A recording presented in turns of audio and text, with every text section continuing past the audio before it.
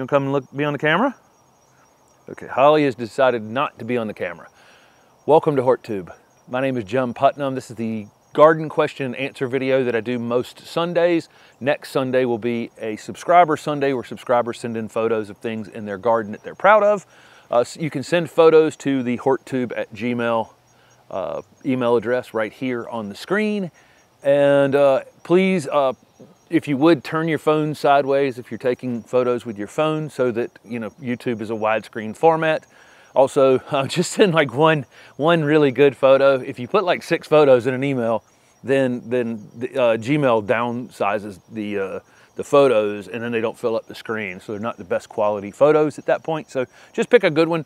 The other thing is, I'd love some photos that are pollinator related. So if you have a pollinator garden that still has bees or butterflies or whatever in it, I'd love to have some of those photos. I may use those photos in another video. So if you're sending those in, you may see them twice.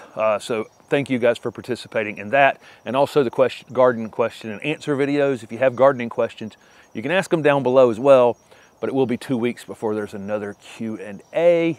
I think that's it on that subject. I was actually in Kansas City for 4 days this past week. So by the time you guys saw the Q&A with Stephanie from last Sunday, I was already taken off to Kansas City and went to a garden center owners meeting. And I was there representing the Southern Living Plant Collection and Encore Azaleas at that meeting. And I did not take the camera, which I frequently don't at those kinds of meetings. But I enjoy going and meeting with friends from across the country. So that event is fun every fall. And I went to 2 garden centers. No, went to 5 garden centers. Went to 2 family tree garden centers, 2 suburban home and garden locations, and Colonial, and also went to Hallmark as well on Wednesday. Very busy day touring things on Wednesday. Beautiful garden centers. Anybody that gets to shop at those in Kansas City, what a great place. Of course, there's a great barbecue in Kansas City. So I just had a good overall week hanging out with friends there. I think the sun is right on my head right this second, but it'll go away in a minute. Okay, so Kansas City was fun. I think you'll seen a large shrub video at this point and a medium shrub video at this point, and I've got more of those, still more of those coming. A great tour video that I've not gotten edited yet. I didn't do a whole lot of editing while I was on the road either. And some other things coming up this week. So let's get started on some questions, and I'll repeat the information about sending in photos at the end of the video. Somebody has their calla lilies aren't blooming. They're in zone 6, so they're digging them and storing them inside every year. There's a whole lot of reasons that they would come up and have foliage and no flowers, and it could be as simple as they're under watering them. They're not in enough sunlight because mine are in probably a little more shade over here than they'd want to be, and it does have bigger foliage than normal, and it's last a little longer into the season, looking good. It did flower, but probably not as much as it would if I had it out in a little more sun. So that could be an issue, and dormancy could also be an issue. They need to go absolutely dormant in the wintertime. So if they're being stored in the house, it's possible that they're not getting enough cold treatment. So lots of different things could be going on there. And again, I'm just getting a question and then guessing. So those are some of my guesses. All right. Somebody asked me, I've talked about I don't plant many grasses going into fall this time of year. And the only reason I always say that is because I landscaped for years and I was guaranteeing plants that I was planting. And I noticed a pattern of any time we were doing landscape installations in the fall, that the following spring, a lot of the grasses weren't coming back up. And so we have a clay-based soil here. It might be a little different if you're in a sandy area where it drains a little better in the wintertime. But our things can end up overwatered here in the winter, and it's a dormant grass. It didn't have time to get anchored in the ground, so it's just sitting in a bowl, basically. And I think that's what's going on there. If you spring planted the exact same grass, and then they were asking if that would include native grasses like blue stem. Yeah, it included all grasses. Any grasses that I were putting in, I noticed that didn't mean they all died. So again, it's plant at your own risk. I just always thought that they're best spring planted because it gives them a whole season to root in. And then once they're rooted in like that, they're almost unkillable. You know, a lot of our native and non-native ornamental grasses, you know, can anchor themselves in quite well. I would put, you know, grass-like plants in, you know, liriope wouldn't be a problem. It stays evergreen in the wintertime. Carexes, you know, wouldn't be a problem in the wintertime. So anything in the lily family or the, you know, or other graminoids like juncus or carex, you know, I might put in. But the grasses that go completely dormant, that's kind of the ones I'm talking about. So again, it's more of a, just pointing out that back when I had to guarantee plants, that seemed like a disproportionate. I didn't have to replace a lot of plants. I mean, we did a pretty good job, I thought, overall, but that was one thing. Any kind of fall installations I was doing, I'd be like, we'll come back in the spring and plant the grasses. Or, you know, I'd tell them we're not guaranteeing the grasses. Okay, somebody has 3 weeping willows planted in their landscape, and they're about 40 feet apart, but they have a sidewalk near one of them and a foundation near one of them, and they have a septic tank. Wanted to know if there was concern over the roots on weeping willows. They are very aggressive rooting. I don't know, you know, the kind of space, you know, how far away from these things they are, but the one thing that would worry me would be the septic tank. Probably not that worried about the foundation and, you know, a modern house, and, you know, probably not going to hurt the sidewalk for some long period of time before that would take place. It could hurt them both, but it would just take, you know, a long time. Most likely the willow, the roots will get to the foundation and then turn down the side and, you know, just kind of hug along the foundation is what I've seen from other trees. But your septic tank is the, you know, the real problem. I mean, that thing, you know, can quickly, if it finds that septic tank, it'll just run as far as it can through those lines. And I've had landscape jobs in the past where, you know, we got into a job and then had to call in someone to, you know, to pull the roots out of a drain field. And if you've ever seen that, where roots go down one of those pipes in a drain field, it will fill the entire drainage pipe up all the way out into the field, you know, like 30 or 40 feet, 50 feet long. It's really kind of wild. You can probably find videos on it, but there are videos on it on YouTube of pulling roots out of a septic field. Once it finds it, it will take full advantage of all those nutrients in your waste. Okay, so the one near the septic field would be the one I would be most concerned about. Somebody asked, do I always raise my plants up? I'm wondering if I'm just, like, half my head is blown out here, probably. Okay, do I always raise my plants up? They were specifically planting a butterfly bush, wanted to know if I raised all the plants that I plant up. I raise everything up that I'm planting for several different reasons. Number one, mainly, again, my clay-based soil here. When we're planting things here, you think of it, you're digging basically a clay pot, an inverted clay pot into the ground. And then you're putting this organic ball in the middle of it, so water can just fall into it very easily. So I make sure that crown is well up above where that water could be. So that's one reason.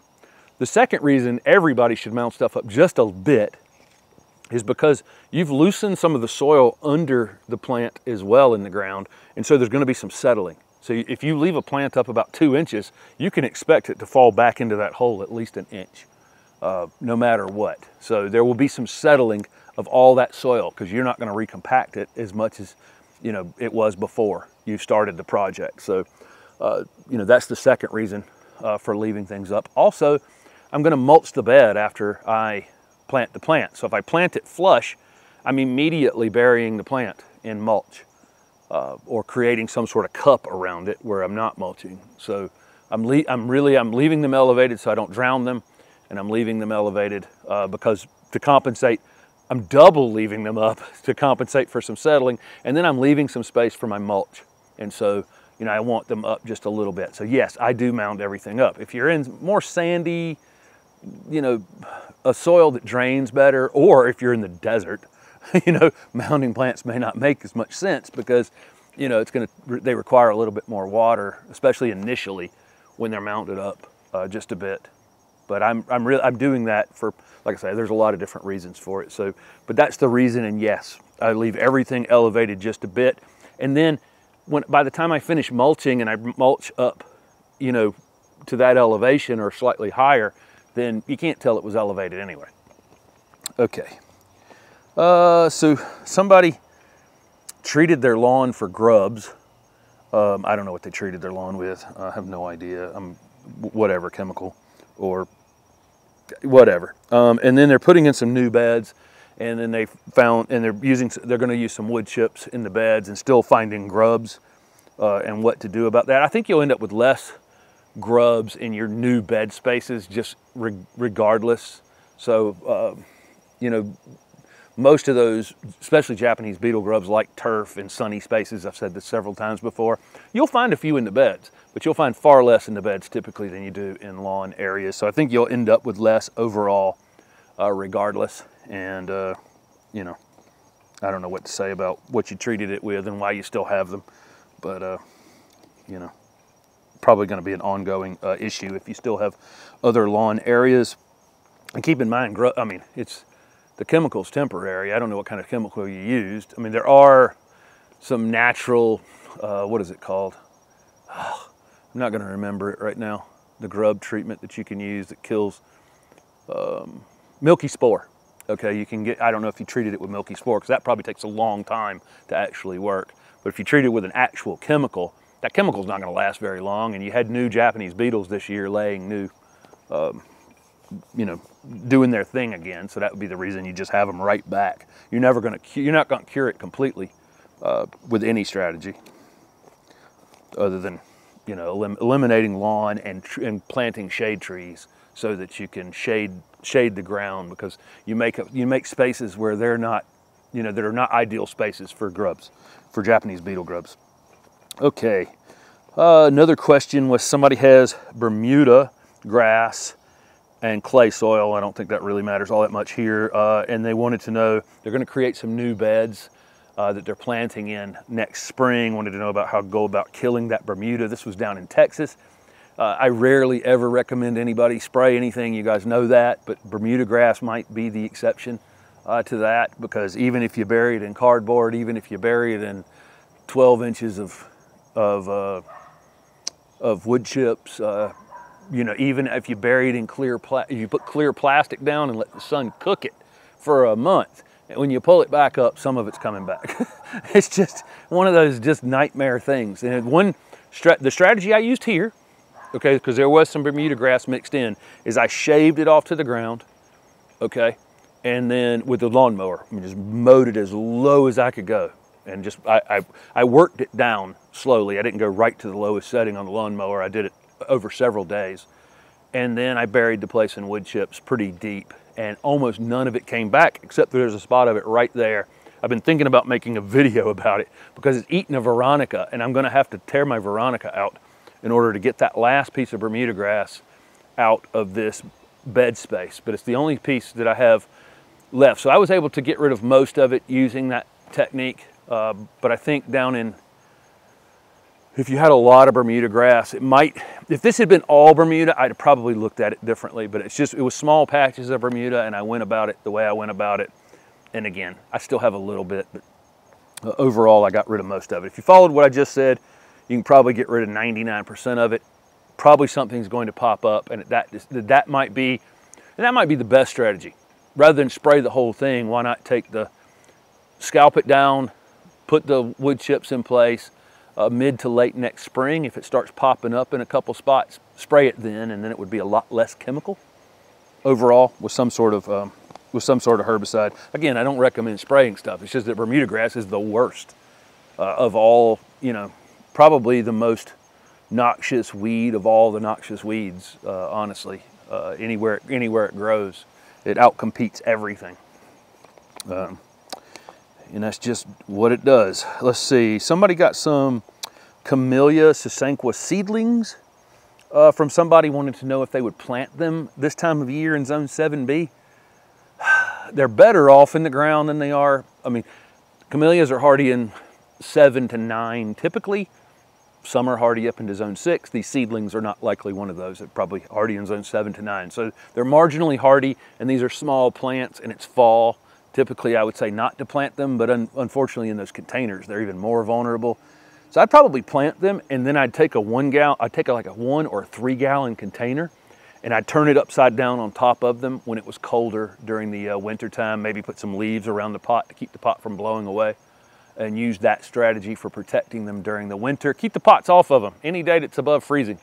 But if it's going to be, you know, low 20s, teens, that kind of thing, just take a 3 gallon container, put it up on top of them, bury it in some leaves, and that should give it plenty of protection to survive the winter. Be better off than in the container.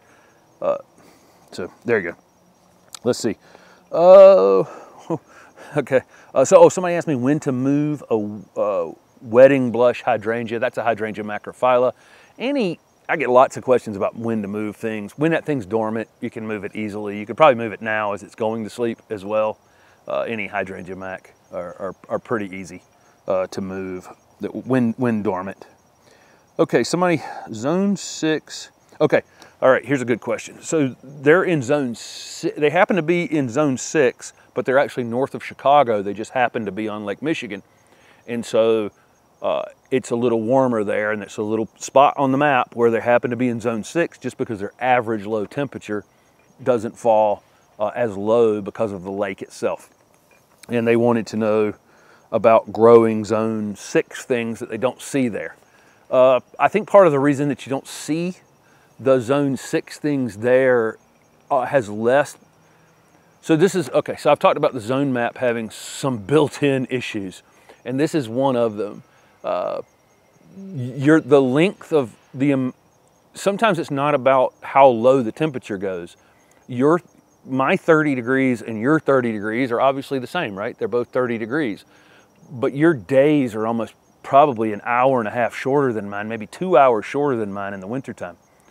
And so that means your 30 degrees can last another extra 2 hours than mine, or, you know, maybe 3 hours longer than mine. And your days being shorter, the ground is going to, the ground temperature overall is going to be colder. So even though our nighttime, the nighttime temperatures in zone 6 there versus zone 6 in Long Island, or zone 6, that's not a good example because, you know, that's pretty far north as well.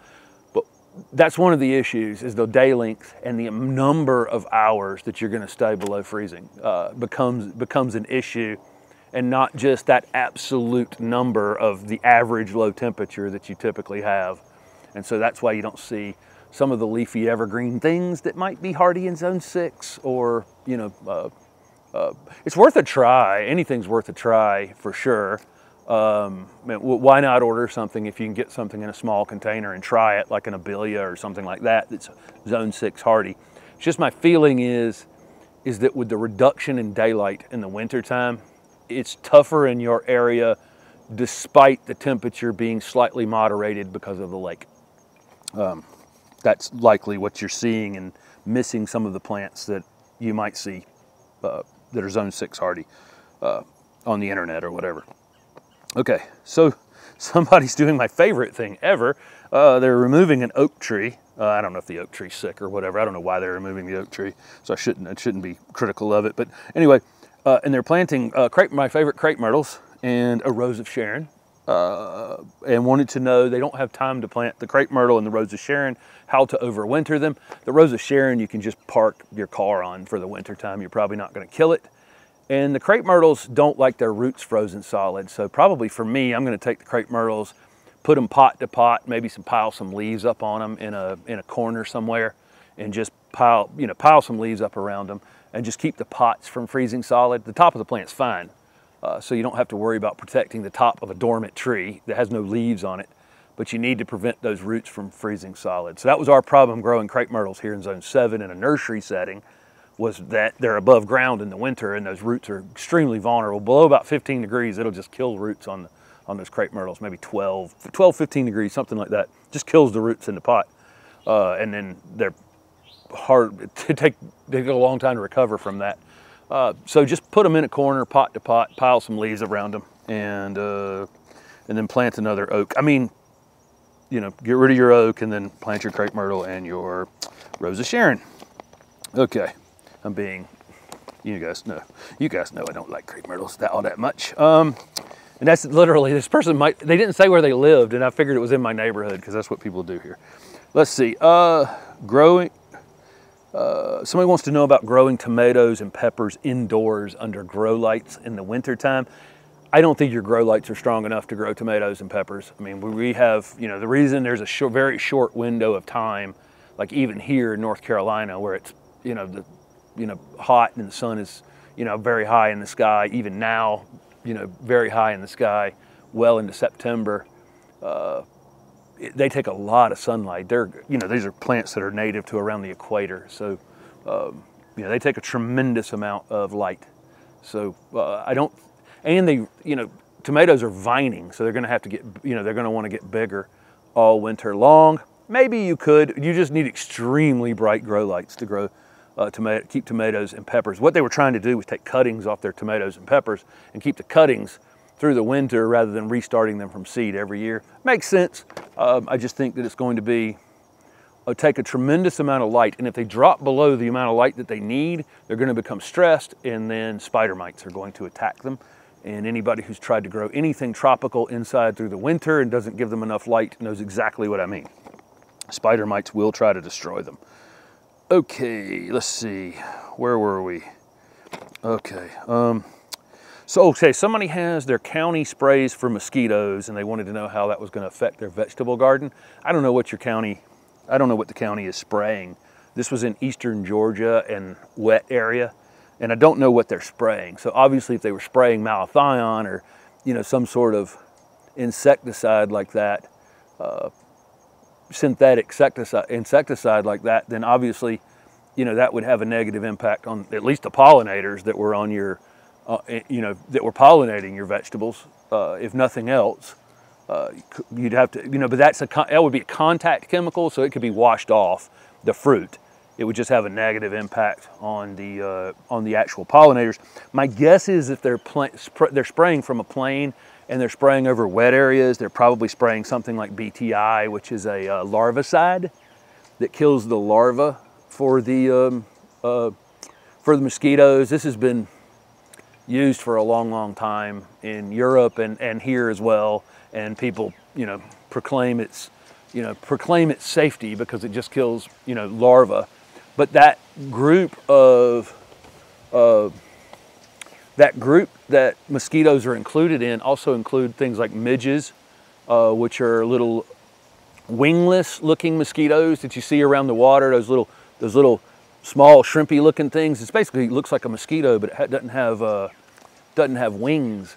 It kills the larvae of those as well, and those happen to be the base, of the food, that things like amphibians eat in the base of the food web. And so, you can tell me that, we have a natural. It's natural. It's natural. It must be great. It must be safe because it says natural, right? Everything has a negative consequence. If you spray it from a plane, my guess is that's probably what they're using, and it does have a negative consequence on our environment, but not your vegetable garden.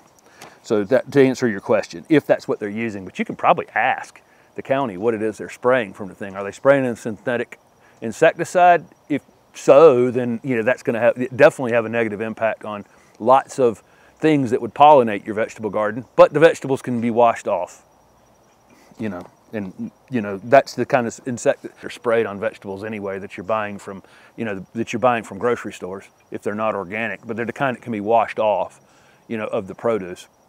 And they're not systemic. They're not inside the vegetable itself. They're just on the outside of it. But they do have obviously a negative consequence to everything else. Unintended consequences to everything else. Okay, that's enough of that. Somebody planted some Shindo viburnum in April and they couldn't keep up with the watering, and I can imagine so because this has been very dry, very dry. When I was in Kansas City this week, it had been dry for them all year. Some people are flooding and other people are very, very dry. This is the year we've had. And they got very thin, so they lost their interior foliage. And I've said that many times. That's a good way to kind of diagnose how, what was going wrong.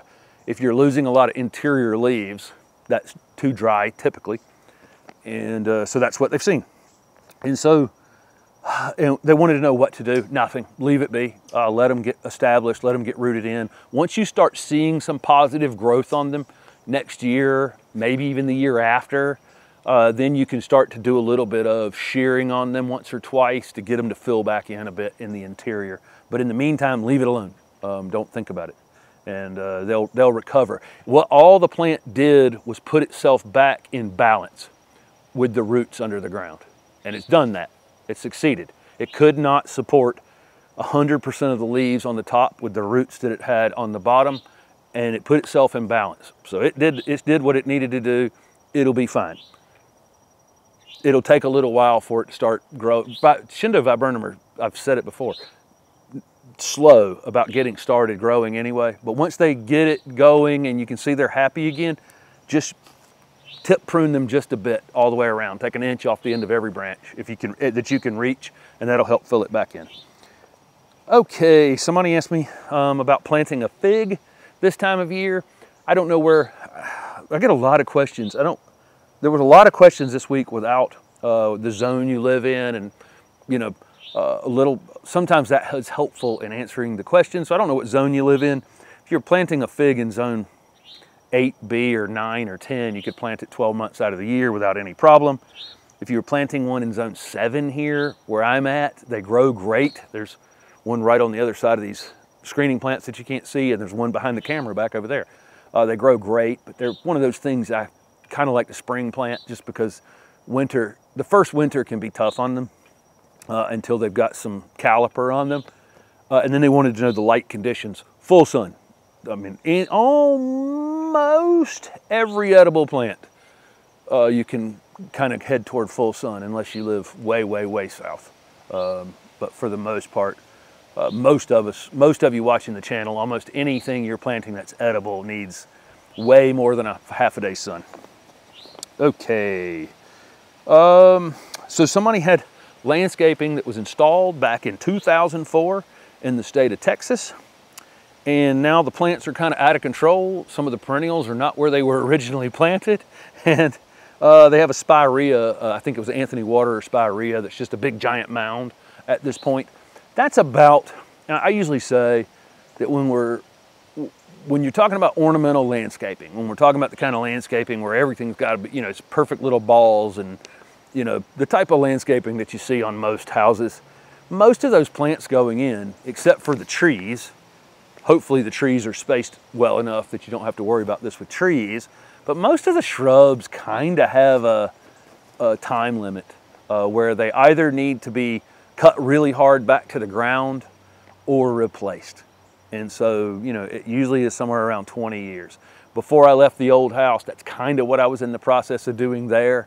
Didn't get very far into that project before I pulled the rug out from under it and confused people and moved up here. But that landscape was about 20 years old when I started taking things back, deciding to take some things out and replace some things. And so it's not abnormal, and in Texas, it's probably even, you know, it's hotter and it's tougher conditions on plants. And so something like your Anthony Water spirea, you can completely reset. So you can cut that thing down in the wintertime to 18 inches tall, pull out and remove any suckers that are around it where it's kind of become a colony, and just reset the thing. It'll come right back up out of that. Some of the perennials that have moved to places that you don't want them, you can pop them out of the ground while they're dormant and put them back where they were. So it's not like you're completely restarting, but I would expect a tired looking landscape after 18 or 20 years if you weren't, you know, resetting things, cutting things back hard occasionally, and or replacing a few things here or there to refresh it. I don't think it's unexpected. Steph and I talked about replacements for boxwoods for a little formal hedge last week. And of course, there were a couple other suggestions down at the bottom of that video if you want to go back and look. And, you know, we're not going to think of everything when you're sitting there. I threw the question out and both of us went back and forth with a few things that were good. And then somebody asked if Lanicera nitida is a good replacement. Yes, absolutely. And there's 3 new ones coming from the Southern Living Plant Collection that I'll be talking about next year. And I have a variegated one in the front garden. So there'll be 4 of those, and I'll talk more about them. I'll talk more about them next year. And then somebody last question for this week. Somebody asked about a hosta for more sun. They wanted hostas for more sun. There are, if you will just Google fragrant plantain lily, and buy those. Those are the ones that will take more sun. They're larger growing, and they need a little more sun to put up those big fragrant flowers. But even still, they don't necessarily want 15 hours of sun a day. But there are a few that are a little bit more sun tolerant than others. What you'll want to avoid is the yellow variegations and the white variegations. Those tend to really get stung in more than 5 or 6 hours of direct sunlight. And the whiter they are, probably the more shade they actually need to not get burned during the winter. So there you go. Thank you guys for participating. I don't know how many questions that was this week, 18 or 19, 20, something like that. So thank you. Again, send photos to the HortTube@gmail.com email address. And if you can, include some pollinator photos. I'd actually like to put up some other video, and I might use those photos in some other ways as well.